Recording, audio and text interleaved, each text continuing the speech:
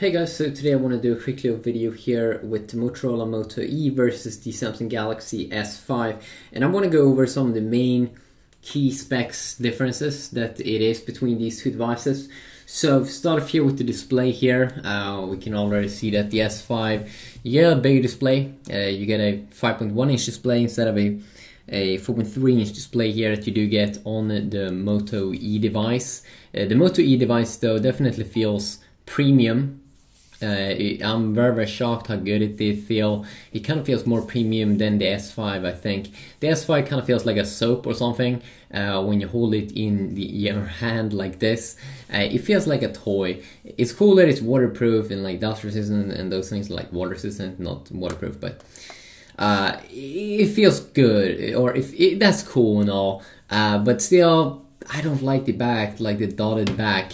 This one feels way better with its like matte feeling here on the back, and also the front side feels more like it feels more like glass or something instead of this little bit more plasticky feeling that you do get here on this little toy.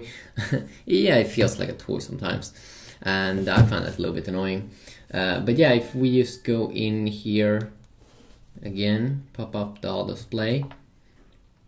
And let's just check out some other specs here. So 4 GB of internal storage here on the Moto E. So that's not a lot of storage. You will be able to only install like 1 game. So that could definitely be something that you might not want to have.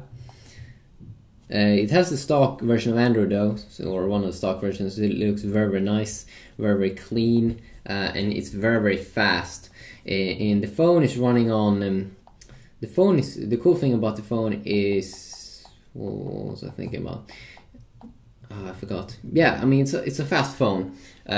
The colors, of course, is not as punchy as the Android or as the AMOLED display here that you do get on the S5, but it's still very nice for its price, and competitors around the same kind of price range is not that good as the Moto E, and that's definitely something that is cool here.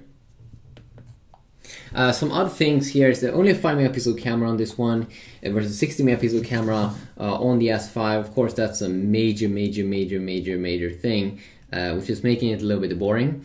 But it has very good software here. It doesn't have tapped focus or something, which kind of sucks.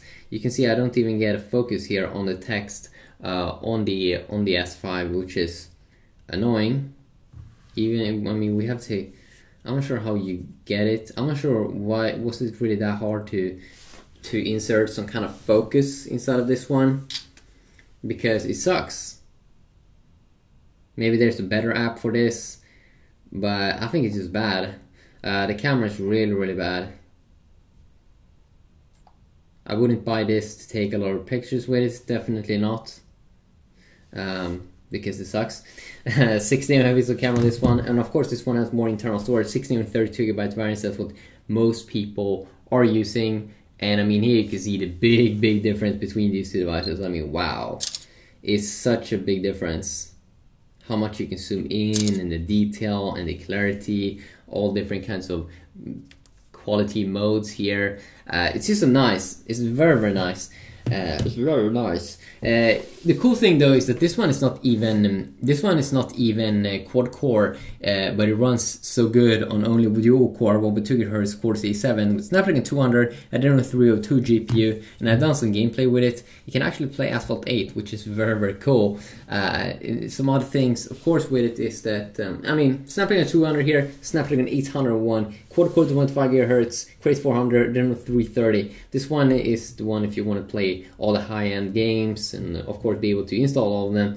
Made a ton of gameplays on that, but this one is a very good competitor for its price, and I don't think most people that buy this one really cares that much about being able to play all the latest high-end games, but it's cool that you can play games like Asphalt, and I've also tried out GTA Vice City, and yeah, I mean that's just a very nice experience over there.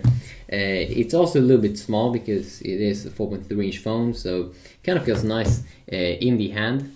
and I definitely do enjoy that. I think that is very, very nice. 2800 milliamp battery versus 1980 or 1980 inside of the Moto E. So very, very cool, very, very impressive phone, the Moto E. I really, really do enjoy it, and I might do some benchmark comparisons or gaming comparison, something if people are interested. But I find it pretty cool, and it's a nice phone, it's a nice buy, and yeah, it's an awesome phone.